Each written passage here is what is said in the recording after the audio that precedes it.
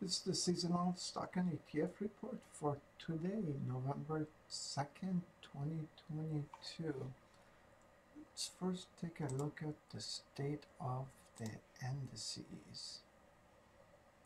Today, let's just take a look at NASDAQ.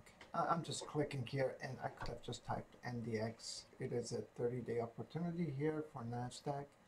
It's made money 9 out of the last 10 years except 2021, but it's a very short low Sharp ratio. I just wanted to look at the 10-year seasonal chart. Nasdaq looks last 10 years it is on the trending up, but there is a down coming right there. This is for the last 10 years.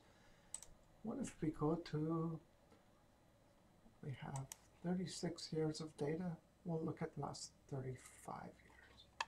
If you look at it for the last 35 years, it is pretty much on an uptrend. There's a little bit of a sideways move right here, which is going to start next week. Otherwise, it's pretty much up. How about last 20 years? Last 20 years, we can see there's this down coming up right there next week. So there's a small seasonal drop next week this time. What if we look at the S&P 500?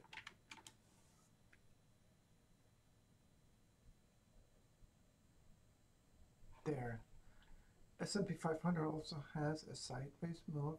We're looking at last 20 years right over there, but otherwise it is on an uptrend all the way to first or second week of January. I believe our magic date was 11, right there. So we're on an uptrend. Let's go and look at opportunities. Top of the list now is Visa with a 216-day opportunity, Sharp ratio of 1.88. It has made 15.52% in the last 10 years. But if you look over here, there's a pretty much substantial drop in Visa right there. What if we buy Visa right there? We get a higher, about the same Sharp ratio. Right there, that's avoiding this drop. So there's been this drop in the last 10 years. Sharp ratio is slightly lower, but it's about the same. It has made 14%. United Healthcare, it's always up there. McDonald's, these are all long opportunities. Walmart has a very short 8-day opportunity. It rises with an average of 2.18%. Then we have a 2-month Intel opportunity coming up. What do we have at the top of NASDAQ? It's still T-Mobile, making almost 25% in 218 days. It's been doing that 9 out of the last 10 years.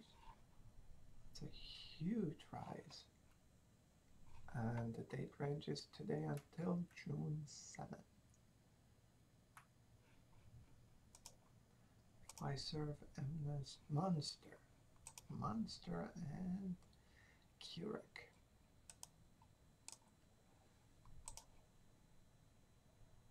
Northrop Grumman is on the top of the list of S&P 500, the Sharp ratio of almost 2. I believe this is probably, based on what's going on in the world, it's probably a pretty safe bet it's going to keep going up. So this might be a good opportunity right there. It's a 220-day, giving an 18.1% return. And then T-Mobile is second. Then Visa, and what's this one? Everest. 5-day, 1.23% with a pretty high Sharp ratio. However, it didn't work last year. It was pretty much flat, but other years it did. 9 out of 10.